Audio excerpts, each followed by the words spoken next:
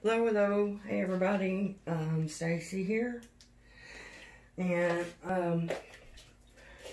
I've got some colors mixed up here. I want to do another flip cup. I got new canvas, yay, new canvas. No more redoing old canvases. Well, I am going to be redoing old canvases, but it's nice to have an option. This has only got 4 colors in it, and they're regular old colors. I just been playing around with this combination for some time now and haven't ever quite gotten what I wanted out of it, but this time I thought maybe it might be the charm. This has got quinacridone magenta, dioxazine purple, 24 karat gold by Deco Art, and vermilion by Master's Touch, and that's the only colors in it. And I got 3 cups, and I thought maybe the reason I haven't been getting what I wanted is because I had too many other colors in. I really want that gold and purple kind of thing. And so I thought, well, maybe I've just had too many other colors going on too. It's too complicated. So this time I cut it way down, and I thought, you know, we'll see what happens this time. On a smaller canvas with just, you know, those basic colors in it and not a lot else. For some reason, it's real hard for me to pare down how many colors I use. I always want to use a bunch of colors because I like a bunch of colors. And I get to picking colors, and I think, oh, well, you know, those 4 go well together, but so will this one and this one and this one. And so the next thing you know, I got 6 or 8. And sometimes that's not the only, you know, that's not the best way to do things. So I thought, well, I'll pare it way down and see what happens then. And, I'm just looking to see. I've got silicone in the bottom of each one of these cups, like I always do. And I was thinking, I always say my regular mix, and I'm assuming y'all know what that means. If it's not a Shelly Art thing, then my regular mix refers to 1 part paint, 1 part PVA, and 4 or 5 parts Floetrol with silicone added. That's my regular mix, if I say that. Unless it's a Shelly Art thing, and then, of course, it's my bright tone varnish, you know, gluten paint deal. Well, I'm tired of waiting. Let's go. Ooh. Well, I like that. Different.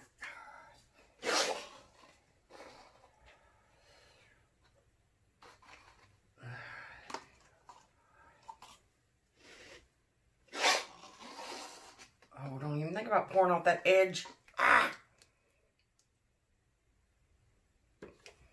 Don't like that when that happens. We got some, a little bit extra paint in there. Don't like to waste paint. Paint's expensive. It's money I could be using on more paint.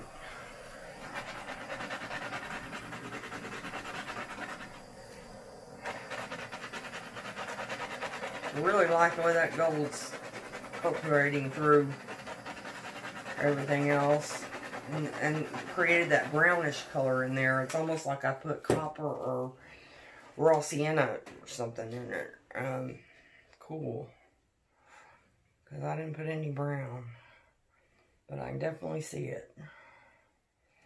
That's neat. Okay, I've got it dammed up on that side.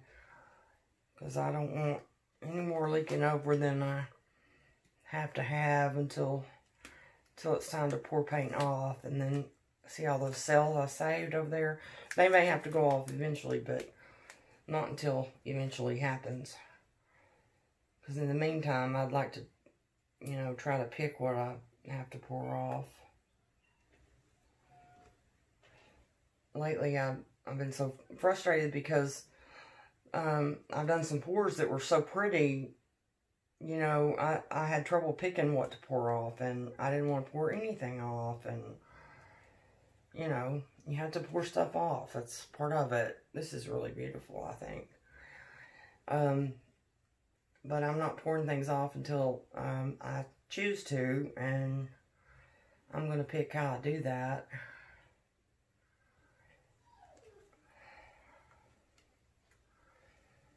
That's pretty. I'm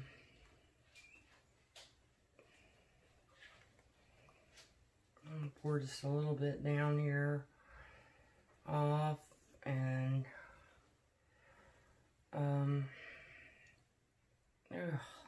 it's really pretty. I don't know.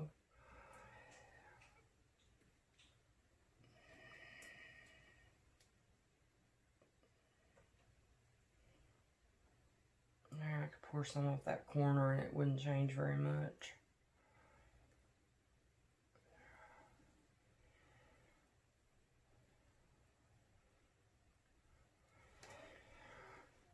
Because we have to pour stuff off.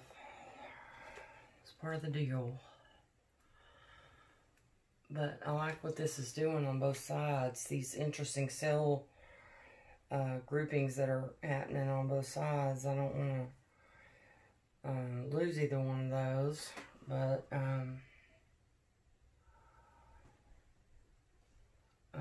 and those pretty gold cells up at the top. Definitely don't want to knock those off.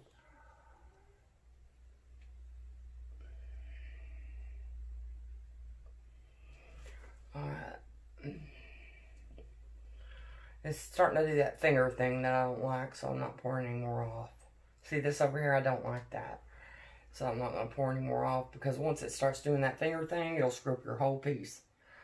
Right now, that it was just a hint of it, and I caught it. I'd rather have something crazy than have those fingers happen, because that ruins your whole piece. I don't care what you say. It just looks like paint on a canvas thing.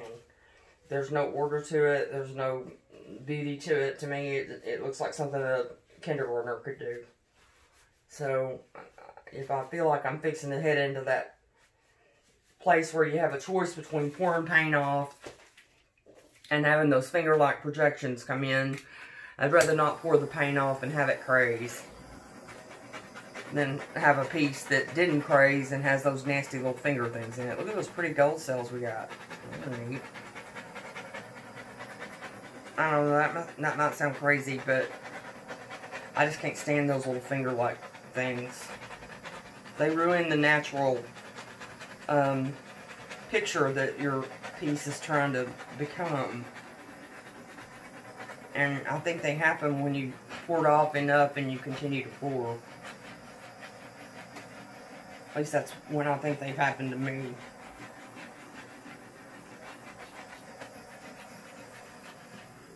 Really neat looking, different kind of piece.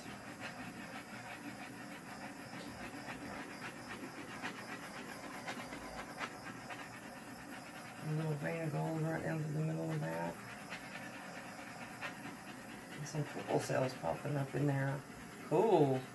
There's some more gold cells.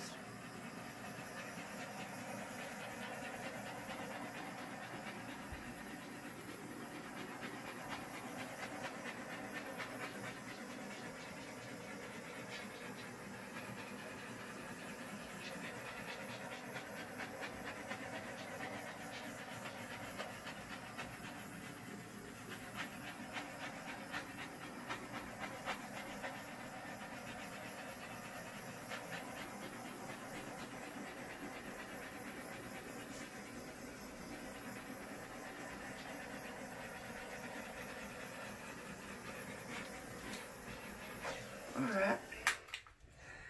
Let's see. I got a corner up there I need to get. And a corner over here I need to get. Now that's pretty much covered. I'm going to get y'all down and let y'all see. See what you think.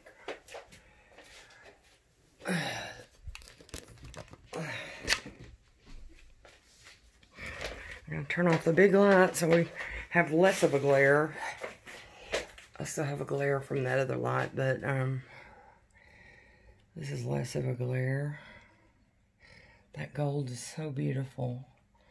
Look at that. It just goes everywhere. And I keep meaning to put interference in there, but it almost looks like I did. But I didn't. Look at those cells. How interesting. How pretty up close.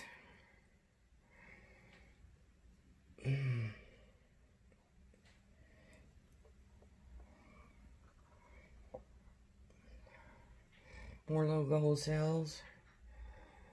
Look at those pretty little magenta and purple ones.